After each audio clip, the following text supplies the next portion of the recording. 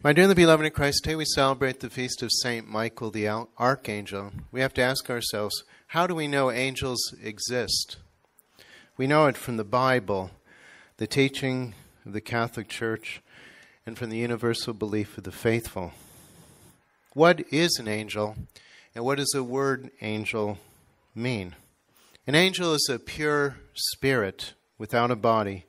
He has intelligence and free will, and was created by God in order to glorify and serve Him. The word angel means messenger, one of the many functions of the angels. Angels are more perfect than human beings because they have superior intellect and will, can exercise greater power over nature. The angels were destined for supernatural happiness with God in heaven, but first had to pass a test in order to prove their love and obedience. The trial of the angels consisted in humbling their intelligence before the intelligence of God and in submitting their will to His. Did all the angels come triumphant from their trial? No. Lucifer, one of the greatest of the angels, refused to obey God, and a great multitude followed him in his revolt. Were the rebel angels numerous? But suppose that a third of their number followed Lucifer or Satan, according to this passage of the Apocalypse.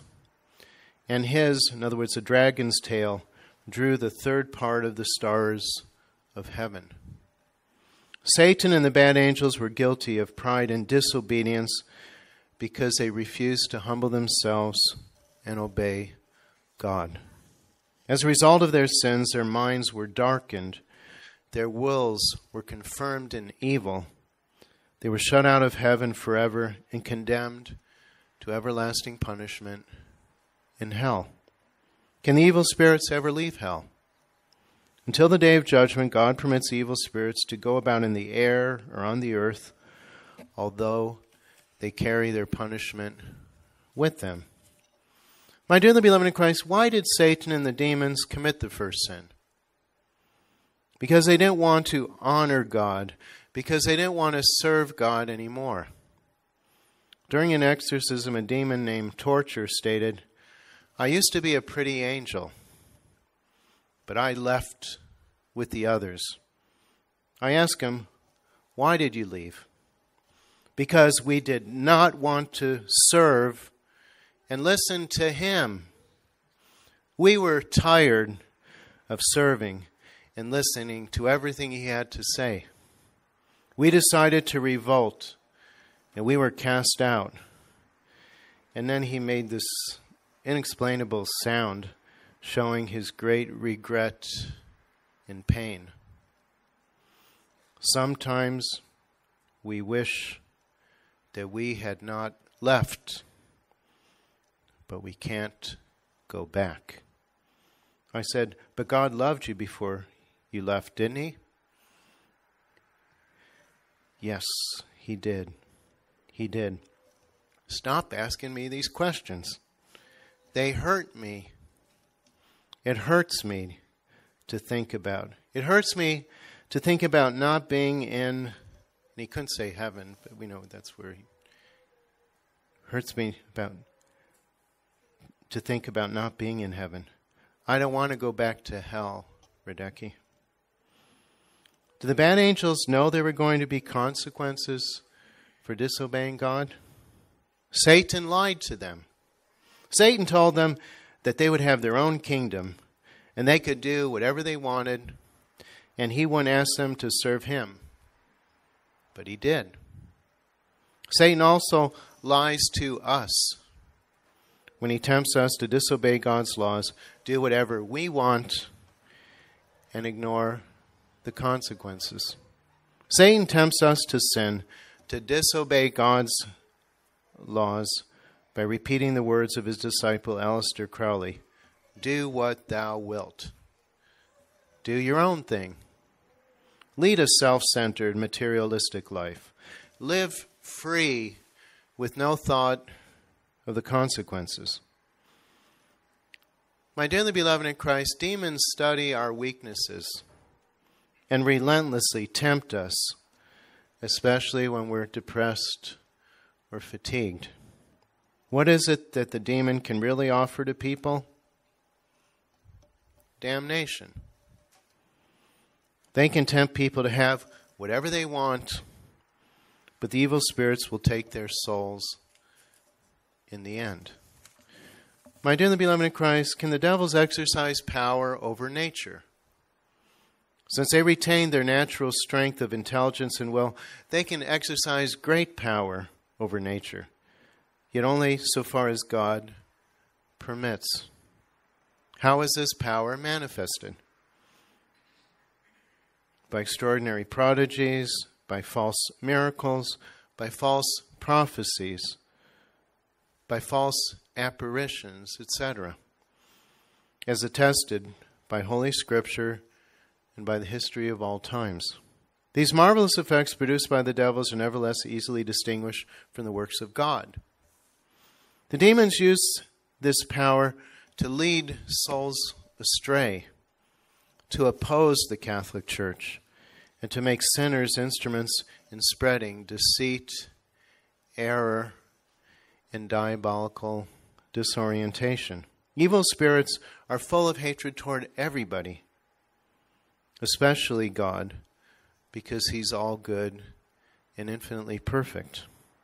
Since demons hate Almighty God and envy humans, they constantly work to harm us and drag us to hell. They use temptation, obsession, and possession. Satan is filled with hatred. He works constantly to destroy marriages, homes, families, and belief in God. Love and humility are two things that Satan hates.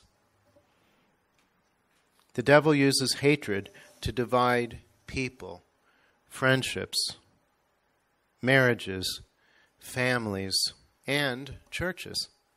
Hatred is powerful when it's used against others. My dearly beloved in Christ, Satan is the ruler of this world. To him, the corruption is wonderful. Most people are corrupt. However, we can conquer the evil spirits by the grace of God and through vigilance, prayer, and self-denial.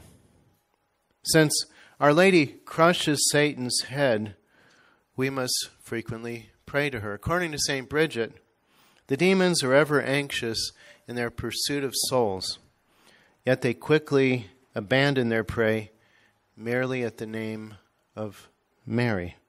St. Francis said, "As wax disappears before the fire, and as dust is scattered by the wind, so the entire army of evil spirits flee away at the simple invocation of the name of Mary." My dearly beloved in Christ, Satan's goal is to bring as many people to hell as possible. Why does God permit the demons to tempt us? God permits them to tempt us in order to sanctify the just, who are strengthened and purified thereby. When we pray and run from the temptation, our merits increase, and the devil is tormented and confused. On the other hand, by consenting to temptation, the wicked become slaves to the devil in this life and in the next. My dearly beloved in Christ, Almighty God has given us several devotions and supernatural aids to help us through these spiritual dangers that we face today. These include true devotion to Mary according to St. Louis de Montfort, devotion to Our Lady of Good Success, devotion to St. Philomena, and devotion to St. Micheal. During an exorcism, an evil spirit told me, St. Micheal listens to that woman with the beads. Okay, that's Our Lady of the Rosary. St. Micheal listens to the woman with the beads and helps her a lot. He does everything that she says. He's obedient, and I don't like him. None of us demons do. We hate him because he was obedient and didn't leave with us. He's courageous. I ask, why is obedience so important? The demon answered, because he, the Son of God, was obedient to his Father. And why should we be obedient to his will? To gain salvation. How important is obedience to God? It's very important, very important. Obedience is one of the most important things. Above all the angels, demons hate St. Michael the most because he's a courageous soldier endowed with superhuman excellence and virtue, who always fights against them. When I showed a possessed person the picture of St. Michael, he growled and then formed his hands into claws. Especially when people are on their deathbeds, he fights for their souls so that the evil spirits do not approach to harm them. St. Augustine said that St. Michael, although Prince of the Heavenly Court, is the most zealous in honoring the Blessed Virgin Mary and causing her to be honored, and is always anxiously awaiting the honor of going at her bidding to render services to some one of her servants. On October 13th, 1884, Pope Leo XIII had a vision concerning the future of the Catholic Church. After the pontiff had finished his Mass at the Vatican, he suddenly stopped at the foot of the altar. He stood there for about 10 minutes, as if in a trance, his face ashen white. When asked what had happened, the Pope explained that as he was about to leave the foot of the altar, he suddenly heard two voices. In front of the tabernacle, he heard a confrontation between Jesus and Satan. Satan boasted that if he had enough time and enough power, he could destroy the church. Jesus asked him, how much time and how much power? Satan replied that he would need a century and greater influence over men who would give themselves to him. Jesus said, so be it. Pope Leo XIII was then permitted to see a horrible vision of the attacks that would be waged by evil spirits against souls in the church, as well as the consoling vision of the Archangel Micheal thrusting Satan and his legions back down into the abyss of hell. Going immediately from the chapel to his office, the Pope composed a prayer to St. Michael with an instruction that it be recited after Mass by priests throughout the world. We may suppose that God permits this momentous, decisive spiritual battle for several reasons. First, as a punishment for sin. Second, to test to the utmost the spiritual powers of the church. And third, that Almighty God may be glorified by his triumph and final victory. In closing, since so many demons have been unleashed from hell to attack her, the church is facing its greatest crisis. Therefore, devotion to St. Michael is more important than ever before. If we pray to him often, he will help us to resist temptation and persevere in the faith. St. Michael is the conqueror of the rebel angels and the highest angel in heaven. He's the fortress of the church militant, defending it from the attacks of the evil spirits. St. Michael is called the bulwark of Orthodox believers.